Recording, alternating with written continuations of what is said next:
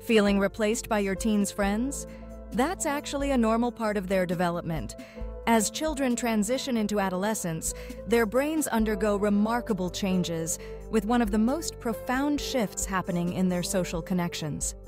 Science shows that during these years, the peer group becomes the center of a teen's universe.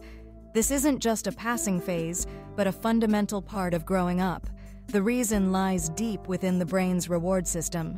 Dopamine, the chemical messenger associated with pleasure and motivation, spikes when teens interact with their peers. Social acceptance and belonging light up their brains in ways that even parental praise cannot. So while it may feel like you're being pushed aside, your teen is simply responding to powerful biological forces. The key is to stay present and supportive, offering guidance from the sidelines. By understanding this shift, you can remain connected, even during moments when they seem far away.